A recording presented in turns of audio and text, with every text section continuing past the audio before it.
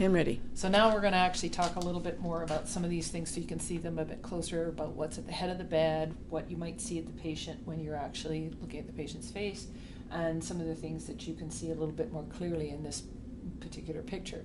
So as you saw before, the monitor is there. You can see it a little bit better now, and you will see at the top is almost always the heart rate.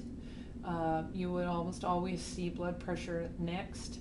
You might see what's called an arterial line next, and oximetry at the bottom, and they're usually set up that way so that they're standard. So make sure that when you're looking at it, you're looking at all of the elements, and that you always check that before you actually touch the patient, because you want to know what those numbers are, and you want to be sure that those are, you know what it was before you started and what it is either during your treatment or afterwards.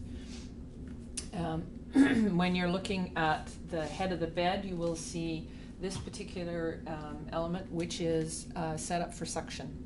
This is actually to suction the lungs and take sputum, etc., out of the lungs when someone cannot cough. So that may be using an endotracheal tube. Sometimes we have to do it nasally. Not much fun. And it also can be set up to suction oral secretions as well. So that is what that is exclusively used for. The other elements that you see, you will see other suction requirements. It may be from a Pleurovac or some other types of interventions. You will see medical air, which is used in some situations where you're trying to do a particular intervention, and then you will see oxygen.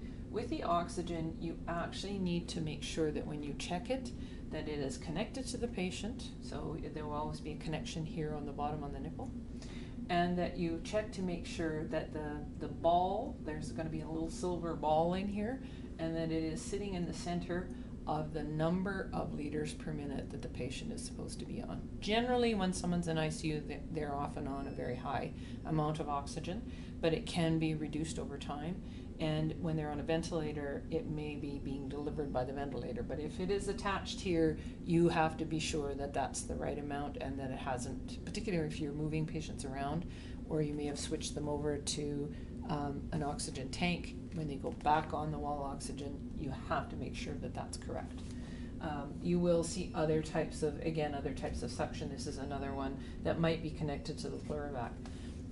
A little closer view of what a Pleurovac looks like. This will always be sitting below the patient's chest wall or where the tube is. It will never be above that. And I put it up here on the bed for you to see it a little bit more closely, but it must always stay below where the actual tube goes into the patient. And it will be bubbling if there's air coming out or if you see fluid coming. The other types of things that I want to identify is, just as you're looking at someone who is intubated, they could be intubated a couple of different ways. So this particular patient has an endotracheal tube in, which is the most common thing. And this, once the patient improves, it will be removed from the patient for them to start to breathe on their own. The other way that you might see is with a trachea, which would be right at the center of the midline of at the base of the throat in the notch.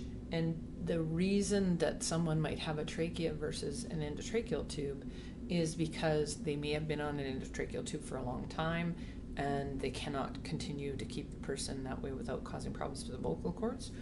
Or it may be that they are going to be a long-term patient on ventilation, or a long-term patient needing assistance to clear their lungs, and therefore they'll make a decision to put a tracheostomy in instead. Those are difficult things for patients, but they're often in the more chronic patients, that's what you will see. So this is the type of thing you're going to see. The one thing that happens quite often in an intensive care unit is that because there are so many lines, people are hesitant to move patients a lot.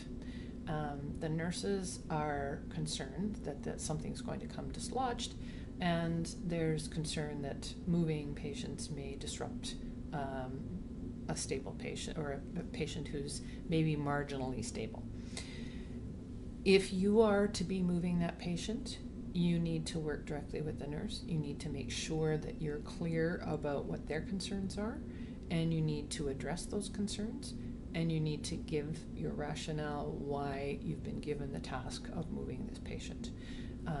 And you need to be careful how you actually approach it, in that it needs to be firm, because this has to happen. Patients who don't move in ICU get pneumonias very quickly, and they become really difficult to actually move and rehabilitate.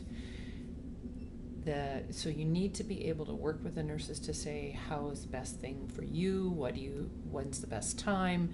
And you need to actually make sure that you are being very team friendly as you go forward with this type of work, because it's a challenging place to work, and the nurses are with that patient full time, and they do know them well, but they know that they have to move patients. If there's a change in that patient's condition, you make sure you go back to your therapist to discuss it, and give an idea where you might need some support going back into ICU to have that conversation about moving the patient again. So I hope this helps. Let me know if there's any other questions. You know where to find me.